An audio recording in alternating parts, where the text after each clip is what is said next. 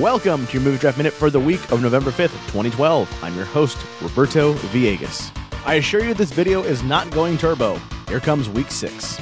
Sarah Lane's in 6th place with $12.6 million. Scott Johnson's in 5th place with $46.8 million. Tom Merritt's in 4th place with $56.6 million. Justin Robert Young's in 3rd place with Flight bringing in $25 million this week, bringing his total to $150.6 million. Brian Brushwood's in 2nd place with Wreck-It Ralph bringing in $49.1 million this week, bringing his total to $180.6 million. And still in 1st place with $184.7 million, it's Padre Robert Balasar.